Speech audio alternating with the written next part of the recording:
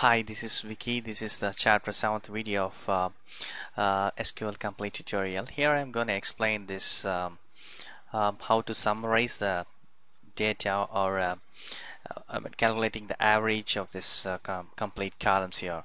For example, in this amount column, I'm just going to calculate this. I'm going to calculate with the average predefined functions in the SQL database. So what I'm gonna do is now go to our, this is an order table, purchase order table. So I'm going to just select this from front end.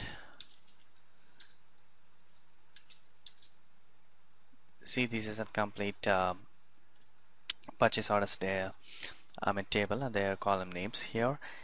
This I'm going to calculate this average of this amount columns here. So what you need to do is select the particular column amount. Here I'm going to put this average predefined functions here within bracket the column name from purchase orders. Yeah, we got the answer. This the entire column has been added and divided by this amount of the columns.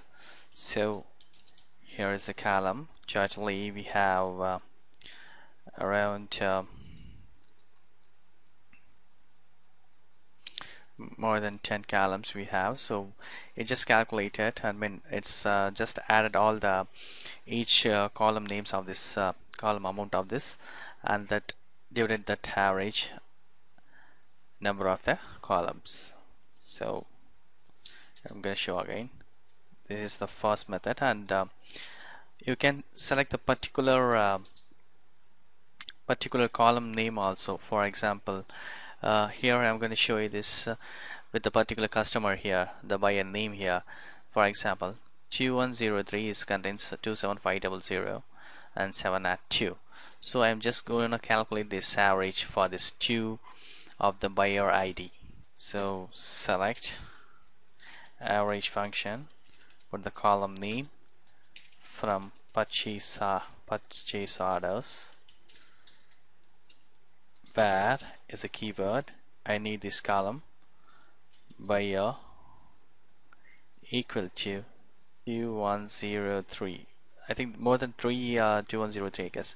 So I'm just gonna put this one. Yeah, we got the result C. It's 8895. That's total average of this buyer 2103. That's it for the summarizing and averaging the column. I'll meet with you next video on the next chapter. Thank you for watching my video. Please subscribe my channel www.youtube.com/techbills. Please provide your comments and feedbacks by watching my video. Thank you.